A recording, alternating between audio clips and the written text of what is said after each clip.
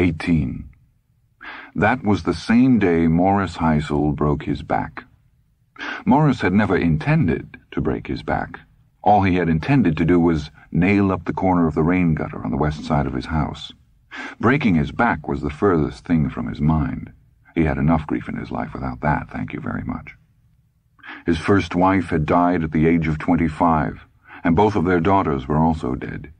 His brother was dead, killed in a tragic car accident not far from Disneyland in 1971. Morris himself was nearing 60 and had a case of arthritis that was worsening early and fast. He also had warts on both hands, warts that seemed to grow back as fast as the doctor could burn them off. He was also prone to migraine headaches, and in the last couple of years that potser Rogan next door had taken to calling him Morris the Cat. Morris had wondered aloud to Lydia, his second wife, how Rogan would like it if Morris took up calling him Rogan the Hemorrhoid. "Quit it, Morris," Lydia said on these occasions. "You can't take a joke. You never could take a joke. Sometimes I wonder how I could marry a man with absolutely no sense of humor. We go to Las Vegas," Lydia had said, addressing the empty kitchen as if an invisible horde of spectators, which only she could see, were standing there. "We see Buddy Hackett, and Morris doesn't laugh once."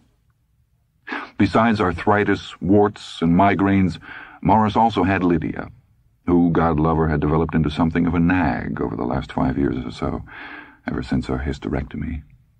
So he had plenty of sorrows and plenty of problems without adding a broken back. "Morris!" Lydia cried, coming to the back door and wiping suds from her hands with her dish towel. "Morris, you come down off that ladder right now." "What?" He twisted his head so he could see her. He was almost at the top of his aluminum stepladder. There was a bright yellow sticker on this step which said, "Danger, balance may shift without warning above this step." Morris was wearing his carpenter's apron with the wide pockets, one of the pockets filled with nails and the other filled with heavy-duty staples. The ground under the stepladder's feet was slightly uneven, and the ladder rocked a little when he moved. His neck ached with the unlovely prelude to one of his migraines. He was out of temper. "What?" "Come down from there," I said, "before you break your back."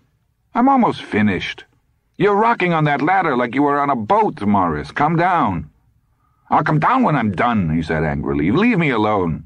"You'll break your back," she reiterated dolefully, and went into the house again. 10 minutes later, as he was hammering the last nail into the rain gutter, tipped back nearly to the point of overbalancing, he heard a feline yowl, followed by fierce barking. "What in God's name?" He looked around, and the stepladder rocked alarmingly. At that same moment, their cat, it was named Loverboy, not Morris, tore around the corner of the garage, its fur bushed out into hackles and its green eyes flaring. The Rogan's collie pup was in hot pursuit, its tongue hanging out and its leash dragging behind it. Loverboy, apparently not superstitious, ran under the stepladder. The collie pup followed. "Look out! Look out, you dumb mutt!" Morris shouted. The ladder rocked.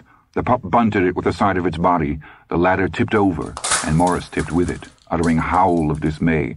Nails and staples flew out of his carpenter's apron. He landed half on and half off the concrete driveway, and a gigantic agony flared in his back. He did not so much hear his spine snap as feel it happen. Then the world grayed out for a while. When things swam back into focus, he was still lying half on and half off the driveway in a litter of nails and staples. Lydia was kneeling over him, weeping. Rogan from next door was there too, his face as white as a shroud. "I told you," Lydia babbled. "I told you to come down off that ladder. Now look at this." Morris found he had absolutely no desire to look. A suffocating, throbbing band of pain had cinched itself around his middle like a belt, and that was bad. But there was something much worse. He could feel nothing below that belt of pain. Nothing at all. "Veil later," he said huskily. "Call the doctor now." "I'll do it," Rogan said, and ran back to his own house. "Lydia," Morris said. He wet his lips. "What? What, Morris?" She bent over him and a tear splashed on his cheek. It was touching, he supposed, but it had made him flinch, and the flinch had made the pain worse. "Lydia, I also have one of my migraines." "Oh, poor darling, poor Morris, but I told you." "I've got the headache because that Potzer Rogan's dog barked all night and kept me awake." Today the dog chases my cat and knocks over my ladder, and I think my back is broken." Lydia shrieked. The sound made Morris's head vibrate. "Lydia," he said, and wet his lips again. "What, darling?" "I have suspected something for many years. Now I am sure." "My poor Morris, what?" "There is no God," Morris said, and fainted. They took him to Santo Donato, and his doctor told him, at about the same time that he would have ordinarily been sitting down to one of Lydia's wretched suppers, that he would never walk again. By then they had put him in a body cast. Blood and urine samples had been taken. Dr. Kemmelman had peered into his eyes and tapped his knees with a little rubber hammer, but no reflexive twitch of the leg answered the taps. And at every turn there was Lydia, the tears streaming from her eyes as she used up one handkerchief after another.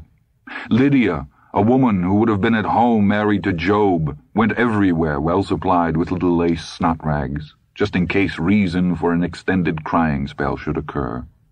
She had called her mother, and her mother would be here soon. That's nice, Lydia. Although if there was anyone on earth that Morris honestly loathed, it was Lydia's mother. She had called the rabbi. He would be here soon, too. That's nice, Lydia, although he hadn't set foot inside the synagogue in 5 years and wasn't sure what the rabbi's name was. She had called his boss, and while he wouldn't be here soon, he sent his greatest sympathies and condolences. That's nice, Lydia. Although if there was anyone in a class with Lydia's mother, it was that cigar-chewing putz Frank Haskell. At last, they gave Morris a Valium and took Lydia away. Shortly afterward, Morris just drifted away. No worries, no migraines, no nothing. If they kept giving him little blue pills like that, went his last thought, he would go up on that stepladder and break his back again. When he woke up, or regained consciousness, that was more like it, dawn was just breaking, and the hospital was as quiet as Morris supposed it ever got. He felt very calm, almost serene. He had no pain. His body felt swaddled and weightless. His bed had been surrounded by some sort of contraption, like a squirrel cage, a thing of stainless steel bars, guy wires, and pulleys. His legs were being held up by cables attached to this gadget. His back seemed to be bowed by something beneath, but it was hard to tell. He had only the angle of his vision to judge by. Others have it worse, he thought. All over the world others have it worse. In Israel, the Palestinians kill busloads of farmers who were committing the political crime of going into town to see a movie.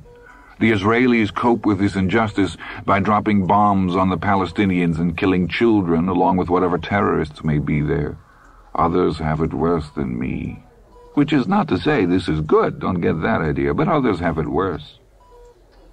He lifted one hand with some effort. There was pain somewhere in his body, but it was very faint, and made a weak fist in front of his eyes. There. Nothing wrong with his hands. Nothing wrong with his arms either. So he couldn't feel anything below the waist. So what? There were people all over the world paralyzed from the neck down. There were people with leprosy. There were people dying of syphilis.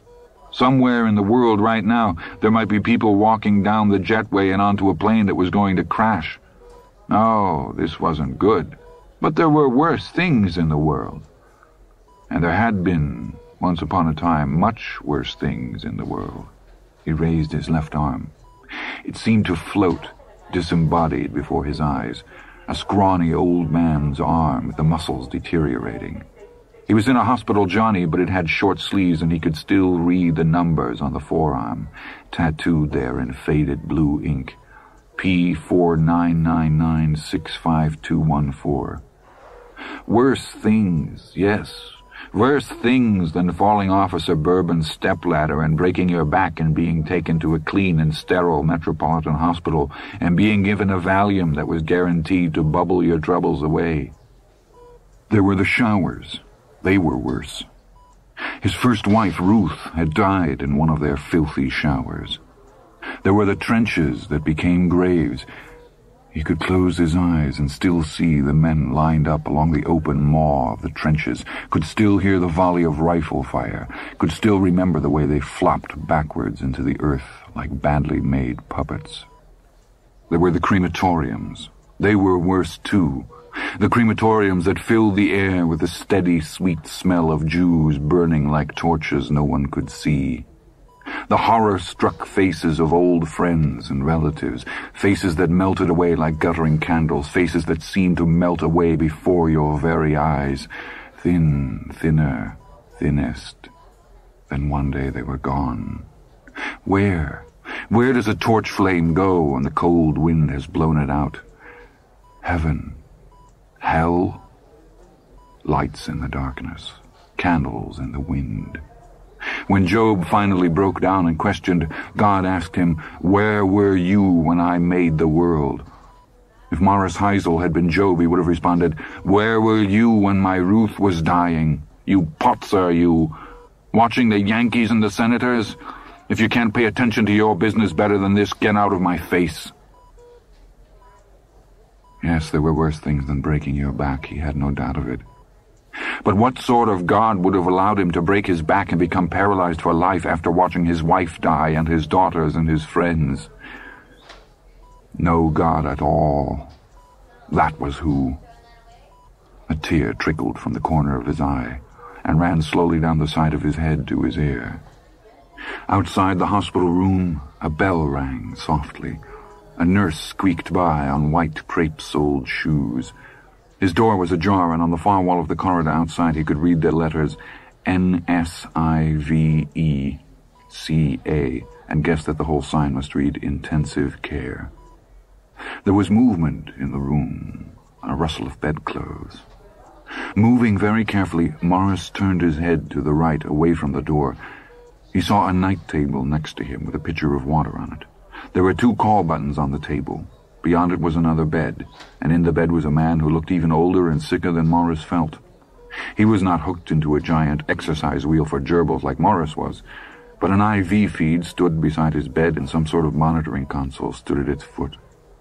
The man's skin was sunken and yellow. Lines around his mouth and eyes had driven deep. His hair was yellowish white, dry and lifeless.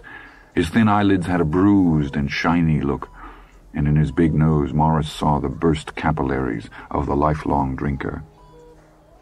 Morris looked away, and then looked back. As the dawnlight grew stronger and the hospital began to wake up, he began to have the strangest feeling that he knew his roommate. Could that be? The man looked to be somewhere between 75 and 80, and Morris didn't believe he knew anyone quite that old. Except for Lydia's mother, a horror Morris sometimes believed to be older than the Sphinx, whom the woman closely resembled. Maybe the guy was someone he had known in his past. Maybe even before he, Morris, came to America. Maybe. Maybe not. And why all of a sudden did it seem to matter? For that matter, why had all his memories of the camp of Patton come flooding back tonight when he always tried to, and most times succeeded in, keeping those things buried? He broke out in a sudden rash of goose flesh, as if he had stepped into some mental, haunted house where old bodies were unquiet and old ghosts walked. Could that be? Even here and now in this clean hospital 30 years after those dark times had ended? He looked away from the old man in the other bed, and soon he had begun to feel sleepy again. It's a trick of your mind that this other man seems familiar. Only your mind amusing you in the best way it can, amusing you the way it used to try to amuse you in. But he would not think of that. He would not allow himself to think of that. Drifting into sleep, he thought of a boast he had made to Ruth, but never to Lydia. It didn't pay to boast to Lydia. She was not like Ruth, who would always smile sweetly at his harmless puffing and crowing. I never forget a face. Here was his chance to find out if that was still so. If he had really known the man in the other bed at some time or other, perhaps he could remember when and where. Very close to sleep, drifting back and forth across its threshold, Morris thought, perhaps I knew him in the camp. That would be ironic indeed. What they called a jest of God. What God? Morris Heisel asked himself again, and slept.